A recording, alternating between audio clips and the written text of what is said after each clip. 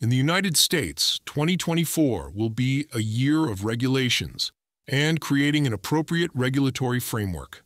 America is embracing digital assets and cryptocurrencies, and the legislation around them will be crucially critical the following week. 2024 will be a huge year, and 2025 will be much bigger. This year saw the start of the cryptocurrency bull run, which will continue into 2025 for a second cycle that will be larger than the initial wave in 2024. Lauren Belief from Ripple is now here to talk about their stablecoin RLUSD. They work closely with governments worldwide, such as the New York DFS Financial Services, the U.S. Treasury, and the U.S. Fed. Furthermore, it doesn't go any bigger than the layers of government, as Linda P. Jones noted. It doesn't get much bigger than this, guys. In fact, Ripple collaborates with the 1% of entities that run our planet and system. Lauren Belief is the head of U.S. public policy at Ripple. Watch this video together, please. Ripple's work enables global financial institutions, businesses, governments, and developers to move, manage, and tokenize value. So we're excited to have Lauren here today to speak with us, tell us more about Ripple's policy engagement efforts in Washington, D.C., and how everything's going with crypto heading into kind of the end of the year, the second half of the year. So Lauren, thanks so much for being here with us today. Thanks for having me. Obviously, I feel like so many things at Ripple, like the hits don't stop. I mean, a couple of weeks ago, you all announced you'll be launching a stablecoin here in the near future. How do you think about that, specific new product, Lauren, in the context of the stablecoin, economy and the benefits there, and how does it fit into, kind of the broader picture as you touched on, with enabling commerce and transactions? No, this is absolutely thrilling.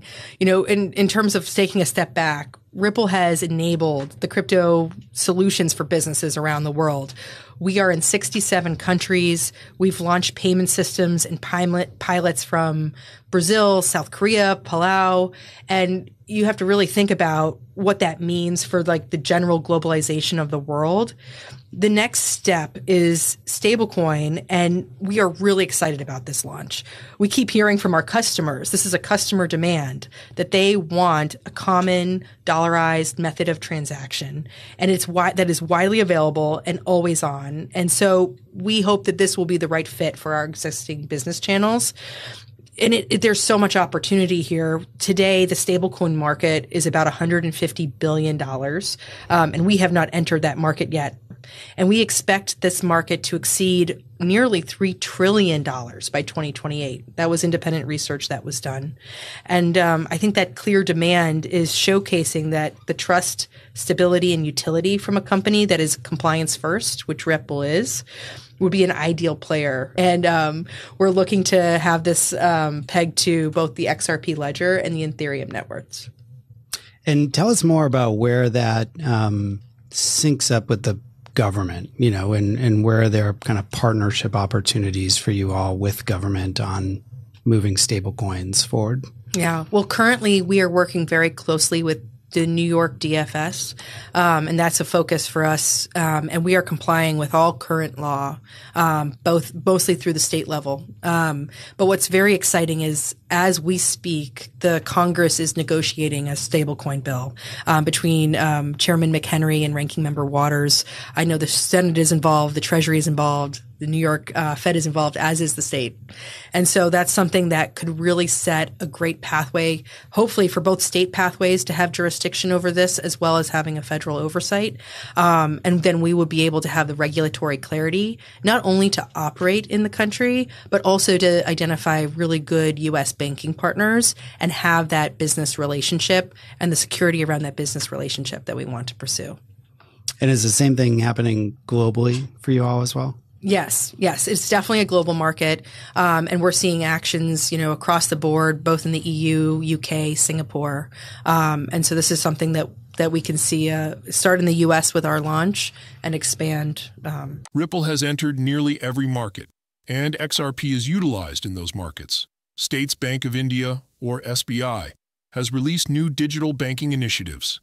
UPI Tap and Pay, Yono Business for small businesses, Corporate Internet Banking Enhancement, UPI Lite, For transactions under INR 500, automated loan status notifications, digital loans against mutual funds on Yono, streamlined Surigar loan process, 35 new agricultural centralized processing cells, simplified rural management for startups, higher transaction limits for smaller businesses, and MSME Saha for invoice financing are just a few of the features that we provide.